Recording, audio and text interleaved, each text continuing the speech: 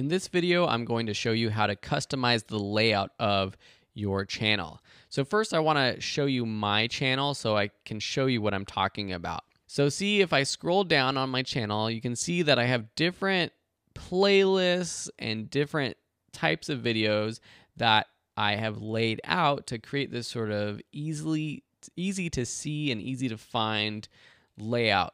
So you scroll down, I have specific playlists such as my Premiere Pro tutorials, my After Effects tutorials, Lightroom, video creation. You can see that some are horizontal rows, some are vertical. And it's just a great way to feature different videos. So in my channel that I just created, I don't have videos to play around with, but all you really have to do is click add a section. So each of these are sections that you add. You choose the content, so you can choose a single playlist. You can choose your popular uploads, for example. You can choose all of the videos you've posted. You can even add other channels' videos if you want. And then you choose whether you want it to be a vertical list or a horizontal row. Let me show you this more in action on my channel. So here's my channel, and I can edit this by clicking Customize Channel. All right, so here we're going to look at featured content and channel trailers in a future lesson.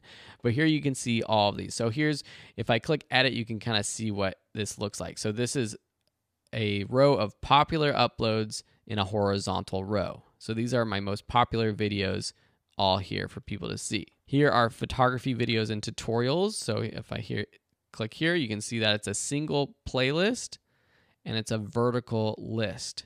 And then when you choose playlist, this drop down opens up for my playlist and you get to choose which playlist you want to include. To get rid of any of these, for example, I'm going to get rid of Online Course Masters for here. I'm just going to click edit and trash it. And same with personal finance videos if I want, or I can move it up. So for example, if I want to put my personal finance videos up top, I can move it up. You want to really make sure you're putting your best content forward. So put, the best videos that you want people to see at the top. A lot of the times, this is going to be like your most popular videos or the ones that you've recently posted. But if there is a specific playlist of videos, you can create a playlist and put those up at the top of your channel as well. To be honest, most people aren't going to be finding your videos from your channel. They're just going to be seeing your videos after they've subscribed in the subscriptions tab. So if you click subscriptions in the drop-down menu over here, it gets to all of the videos that have been uploaded by people you've subscribed to. So here's my list of people I've subscribed to. You got Casey Neistat, Mari Hapoya, Caleb Wojcik, Justin Odisho, a lot of great Peter McKinnon, Pat Flynn, a lot of guys that I look up to. And so that's where people are going to see your videos. But nevertheless, it's a nice idea to make your channel look good and clean and really try to navigate people through a path towards watching specific videos of yours. Because you might have some older videos that are in playlists that people aren't going to find.